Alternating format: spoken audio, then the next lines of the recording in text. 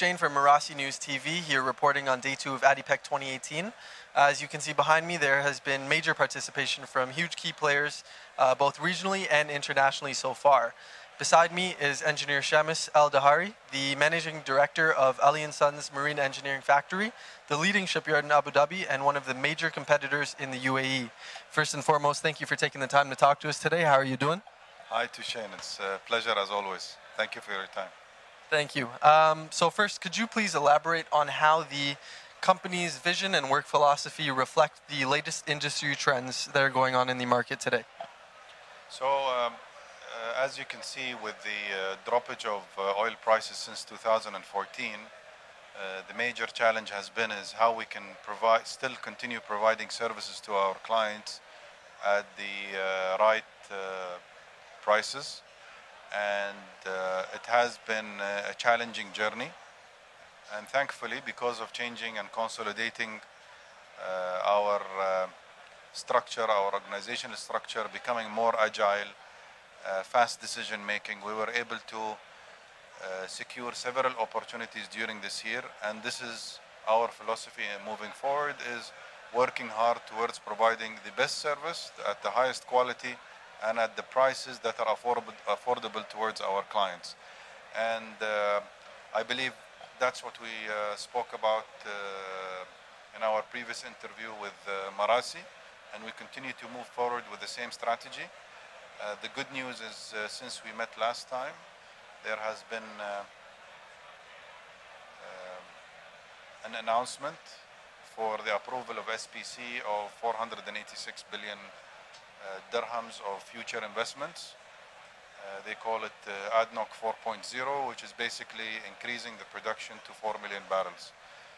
And this is definitely something we can participate in terms of serving the industry, serving our major client, ADNOC, and providing them with the best services. Awesome. Could you give us a brief overview on some of the company's recent accomplishments and successful projects, specifically with ABB?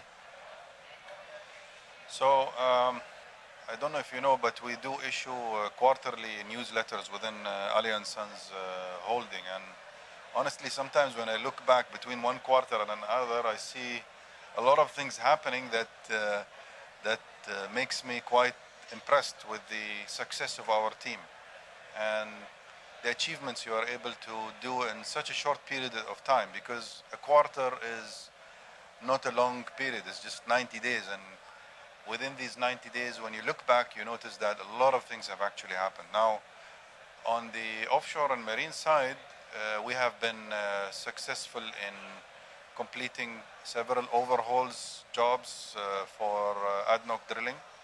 We've just completed last month, October, the overhaul of one of the rigs of ADNOC Drilling. And we're so proud of that achievement, and we hope to continue supporting our client. We've been able to bring a lot of services and products to the industry. And as you rightfully mentioned, we have secured another major e-house job for BAB Integrated, where the OEM is, or our ultimate client and user is ABB. And this job, we're doing it together with Todzi, our partners, and we're so proud of this achievement. How does this ABB project add diversification value to your business?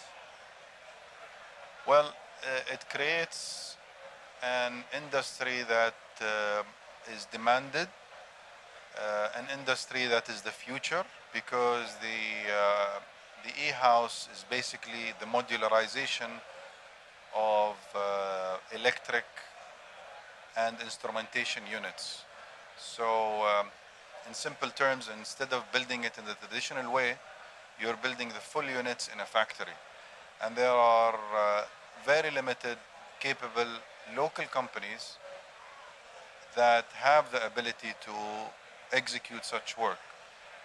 And thankfully, we've done it before in a smaller scale, and now we're doing it in a much bigger scale with our partners.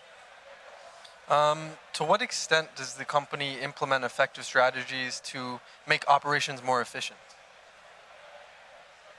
Good question. So what we do is we do an check and balances continually within the organization. And one of the main things we continually work on is looking at ourselves, challenging ourselves, raising the bar, and finding ways how to basically open up our mind. Nothing is impossible, everything is possible. The question is how you can do it. What's the best way to do it and the fastest way to do it? And that mentality and that mindset is a new mindset in the oil and gas industry. And thankfully, because of ADNOC's leadership and starting obviously from the country's leadership, which has directed ADNOC and their leadership towards giving that agility to the industry, where before everything was traditional, and now everything is like, show me what's new, tell me what's new. We want to move forward, we want new things, we want new ideas, we want to find ways how to optimize. And this has encouraged us to become more active in finding ways how to serve our clients better. So they've guided us in this leadership, and we follow this leadership. So would you say that's also one of the ways that your company maintains its leading positions, especially with such a challenging market? Definitely, definitely. I mean, we continue to find ways always of how to support our clients with the best quality in this market. The market is going up, we change our strategy to serve our client. The market is going down, we continue moving forward and finding ways how to support our client. And this, and being a family-owned private business, has always helped us to have a very fast decision-making process to match the requirements of the market. As you mentioned, the market is always fluctuating, and currently there's been an increase in the oil price. So could you just elaborate briefly on how this affects your business? Well, simply, new projects have been launched. So the oil industry has always been like this. Our business is purely correlated to the UAE and the oil and gas price. So whenever it goes up, we've always seen trends within our business of going up, and whenever it goes down, we go down along with that. And as you can see, as soon as the prices went up, the oil and gas producers saw some stability. Immediately we saw some budgets and projects being launched immediately, and that has been the usual practice. The only, let's say, touch that's on top of that is that now it's much more exciting, because now you can come up with great ideas. You can come up with, nothing is impossible, and nothing is answered by saying the word no. No is not there anymore. Whatever ideas we have, you will find listening ears to support you to develop this idea. Finally, can you just give us your outlook on the market for 2019 going forward?